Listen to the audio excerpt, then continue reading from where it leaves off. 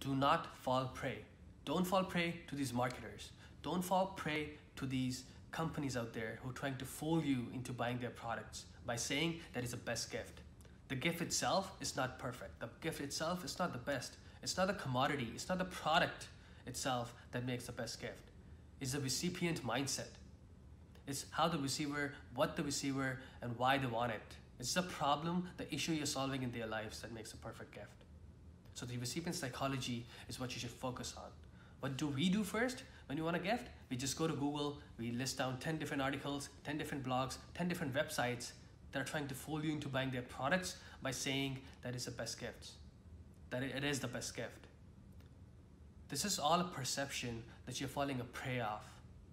There's no studies, there's no stats, there's nothing done behind the gifts that they list there, and there's no industry, there's no authority, no trusting authority that confirms that, okay, this is the best gift.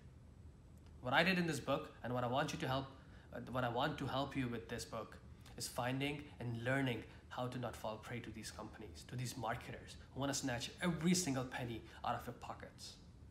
This is the goal of this book.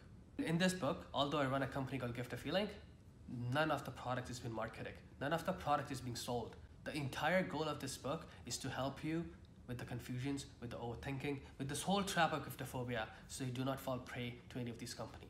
You don't have to buy from me. You don't have to buy from GiftAFeeling at all. You can just learn from this book on why having a recipient mindset is the first thing when you want to gift someone.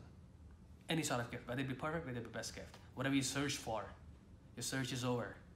Don't fall prey to these companies. Thanks for watching.